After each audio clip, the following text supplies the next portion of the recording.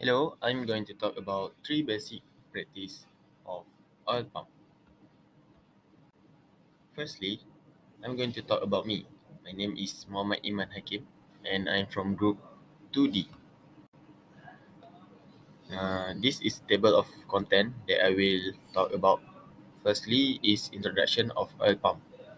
Second is three basic practice of oil pump. And lastly is the conclusion. Introduction of oil pump.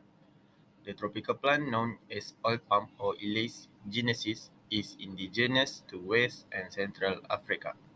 The fruit of this plant, which yield palm oil and palm kernel oil, is the main reason it is grown. Due to its high oil output, oil palm is frequently farmed in tropical locations including Southeast Asia, Africa, and South America, while palm kernel is derived from the seed. Palm oil is taken from the fruit pulp.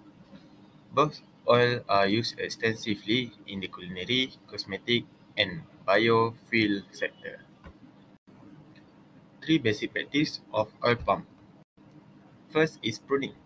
Pruning of oil palm is referred to the selective removal of certain part of the oil palm.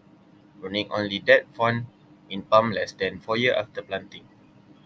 Pruning can boost photosynthesis and increase fruit output by allowing more light and air to enter the oil palm canopy. Pruning is necessary for the most efficient use of fertilizer and to create an easily accessible plantation.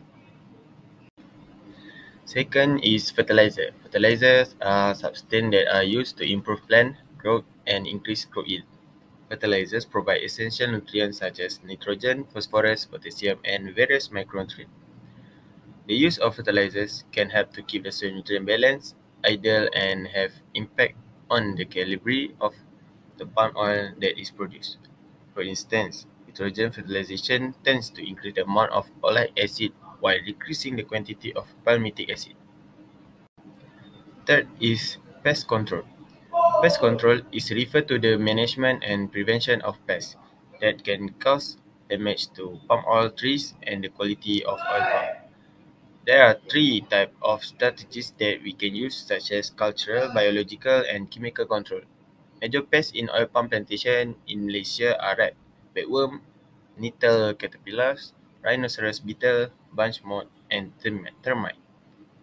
Malaysia oil palm industry has been struggled with the destruction caused by soil-borne disease such as basal stem rot, or we can call it as BSR. In conclusion, given the preceding, it can be concluded that adopting these three fundamentals of oil palm practice offers several benefits. Along with keeping the tree healthy, it also offers premium palm oil. The production of superior palm oil can also increase sale value. Due to its versatility in the variety of product, palm oil can also increase sales. Last but not least, we must safeguard palm oil as a national resource since it supports economic growth in Malaysia. That's all from my presentation. Thank you.